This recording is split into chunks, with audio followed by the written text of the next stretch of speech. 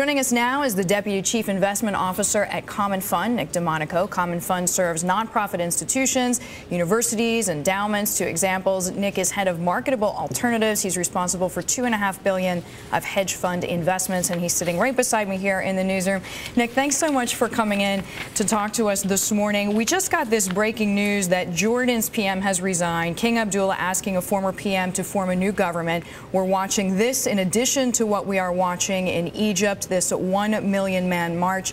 What does this do to you as a fund of funds manager? Well, I think you're very interested in what happens in emerging markets all the time. I think the one thing that we were focused on last week was, of course, it was a very bad week for Egyptian stocks. I think on Thursday, the market there was down 10.5%.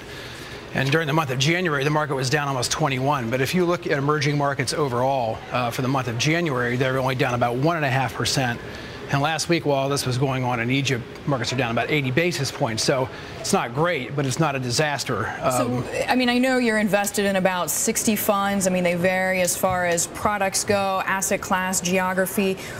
When you reached out to hedge fund managers, I mean, are they taking money out of emerging markets? Are they taking money out of the Middle East in response to recent events? You know, we have heard that some hedge funds have been liquidating investments in the region. We heard that from one of the prime brokers. There was a number of conference calls yesterday about Egypt.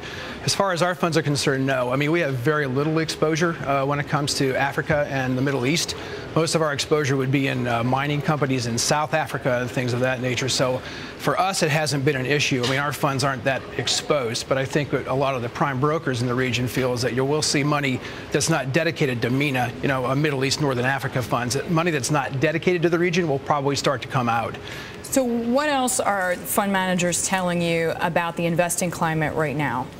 Well, I think that they think coming into this year, they were very optimistic, I should say, about opportunities, particularly in the equity markets. I think general feeling was... In the U.S. or just globally? U.S. and global. U.S. in particular, though. I think the general feeling is that the U.S. equity market should do well this year. And I think a lot of people were in the up sort of 10 to 15% camp.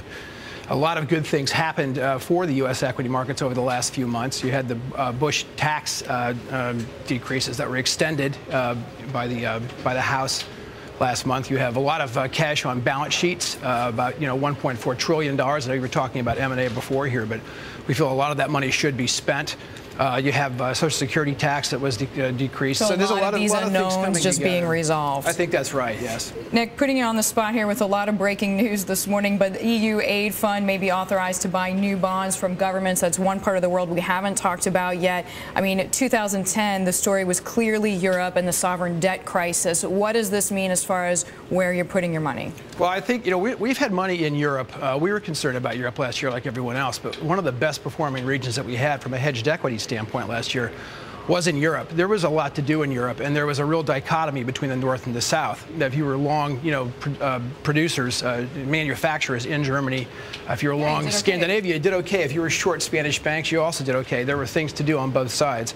I think that that's probably going to continue in Europe this year. We think that a lot of our European managers also are buying crossover stocks, meaning stocks that can earn outside of Europe and earn money in the emerging markets. We made, I think... So that's a safer play than just investing directly in EMS. It's a safer play than investing in those areas where the central banks are raising rates because they have inflationary problems. And so we still like that as a bet for 2011. Yeah, we would have thought that inflation would have been the main theme for emerging markets this year. We have since seen otherwise as far as what's going on in Egypt. Nick DeMonico, thanks very much.